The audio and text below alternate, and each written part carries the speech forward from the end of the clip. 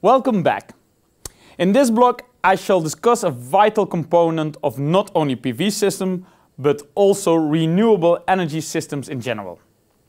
As we discussed in the solar fuels blog, there is a great need for energy storage at both small and large scales to tackle the intermittency of renewable energy sources.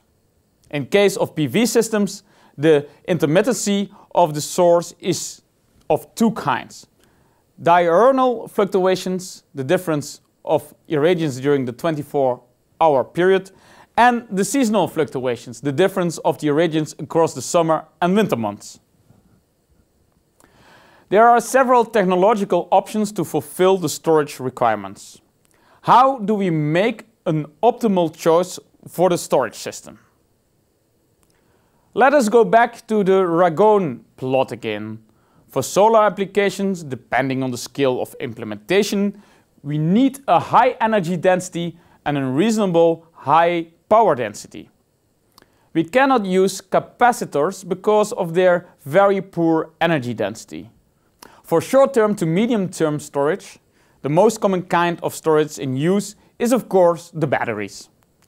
They have just the right energy density and power density to meet the daily storage demand in the PV system. Of course, the seasonal storage problem at large scales is yet to be solved convincingly.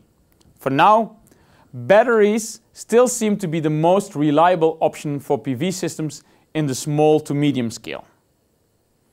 The ease of implementation and efficiency of the batteries is still unbeatable when compared to other technologies like pumped hydro, compressed air energy storage, conversion to hydrogen, and converting back into electricity and others. I will therefore focus on the battery technology in this blog as a viable storage option for PV systems. Batteries are electrochemical devices that convert chemical energy into electrical energy. They are mainly classified as primary or secondary batteries. Primary batteries irreversibly convert chemical energy into electrical energy. Examples include zinc-carbon batteries and the alkyne batteries. Secondary batteries, or as they are more commonly called, rechargeable batteries, reversibly convert chemical energy to electrical energy. That is, they can recharge when the chemical reaction is reversed using an overpotential. In other words, the excess electrical energy is stored in these secondary batteries in the form of chemical energy. Examples include lead-acid batteries and lithium-ion batteries. It is the secondary batteries that we are interested in to explore as a possible storage option. There are several kinds of secondary battery technologies available that could be used. For example, lead-acid batteries. These are the oldest and the most mature battery technology available till date. I will go deeper into this widely accepted PV storage option later. Another secondary battery type is nickel metal hydride and nickel cadmium batteries. Nickel metal hydride have a good energy density comparable to that of the lithium-ion batteries. But the nickel metal hydride batteries suffer from a high rate of self-discharge. Nickel cadmium batteries have much lower energy densities. Due to the environmental impact of cadmium, the sale of nickel cadmium batteries for consumer use is largely banned in the European Union. Further, nickel cadmium batteries suffer from what is called as memory effect. The batteries lose their usable energy capacity if they are repeatedly charged after only a partial discharge. These demerits make the nickel cadmium and the nickel metal hydrides unlikely candidates for storage in a PV system. Next, we go to the lithium-ion and lithium-ion polymer batteries. These are being heavily researched currently as storage alternatives in various applications.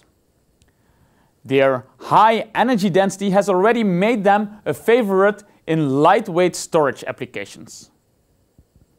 but for their cost and low maturity, they would have been instant favorites for storage in PV systems. Note that you shouldn't confuse lithium batteries with lithium-ion or lithium-ion polymer batteries. Lithium batteries are disposable primary batteries, while lithium-ion and lithium-ion polymer are secondary batteries. The last and the most upcoming category is that of the redox flow batteries.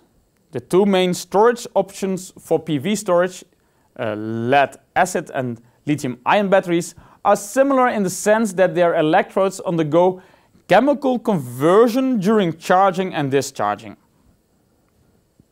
Therefore, the electrodes tend to degenerate with time, adding to the inevitable aging of the battery. Redox flow batteries are a very new technology which seem to combine the properties of both the batteries and the fuel cell. The different reactants only exchange ions in the form of electrolytes through a membrane in a cell. Thus the cell reactions proceed without a physical mixing of the reactants. The chemical energy in a redox flow battery is stored in its two electrolytes, which can be maintained physically separate from each other. Redox flow batteries thus have a high life expectancy. Let's look at the Ragon plot specific to the typical batteries only. This is slightly different from the Ragon plot shown earlier, as this shows the comparison between the various batteries technologies in terms of gravimetric energy density and the volumetric energy density. Volumetric energy density is the amount of energy stored per volume of battery. The typical unit of measurement is watt-hours per liter. Higher the volumetric energy density, smaller the battery size. Gravimetric energy density is the amount of energy stored per mass of the battery. The typical unit of measurement is watt-hours per kilogram. Greater the gravimetric energy density, lighter the battery will be. As seen, lead acid shows the lowest volumetric and gravimetric energy densities among the batteries. Lithium-ion batteries show ideal material properties to make it an optimal storage choice. Redox flow batteries have shown a lot of promise in their research phase so far. However, redox flow batteries and lithium-ion technologies are still being heavily researched upon. Consequently, these technologies are also very expensive. Due to the unbeatable maturity and low cost of the lead acid batteries, they are still the storage technology of choice in PV systems, despite their much lower energy density and extremely low cycle life. Let's look a little bit more closely at the lead acid battery. Here you see a typical construction of a lead acid battery. As with most batteries, the lead acid battery is composed of several individual cells, each of which have a nominal cell voltage of around 2 volts. Lead acid batteries could have different types of assembly. When built as a block assembly, the individual cells share the housing and are interconnected internally. For instance, to get the popular lead acid battery pack of 12 volts, 6 such cells have to be connected in series. As the battery name suggests, the electrolyte in this battery is made from dilute sulfuric acid, H2SO4. 2 plates of opposite polarity are inserted into the electrolyte solution, which acts as the electrodes. The electrodes contain grid-shaped lead carrier and the porous active material. It is the porous active material that acts as a sponge-like structure, providing sufficient surface area to help the electrochemical reaction. The active mass in the negative electrode is lead, and in the positive electrode is lead oxide. When electricity is drawn, electrons flow from the negative to the positive electrode through the external circuit, causing a chemical reaction between the plates and the electrolyte. This forward reaction also depletes the electrolyte, affecting its state of charge, or SOC. When the battery is recharged, the flow of electrons is reversed, as the external circuit doesn't have a load, but a source that has a higher voltage than the battery to enable the reverse reactions. In the PV systems, this source is nothing but the PV module or array providing clean solar power. Remember that the use of storage is more common in stand-alone PV systems, because there is no other source of power to support the PV array. The loads are at the mercy of the availability of the sun. In such a case, storage options like the battery can be very useful. As an example, a typical solar irradiance profile is shown during the day.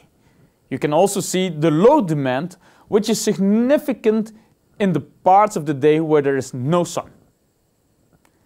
In a stand-alone system without storage, even though the sun has more than enough power during the day, the system fails to utilize this excess energy to power the loads when the solar power isn't enough.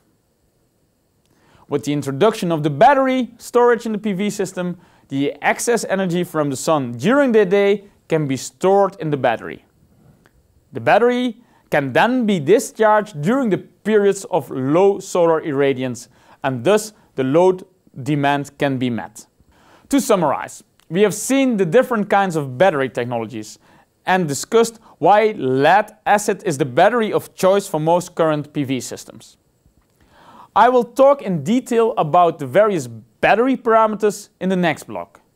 We also see how managing the different battery parameters is a whole new optimization challenge on its own.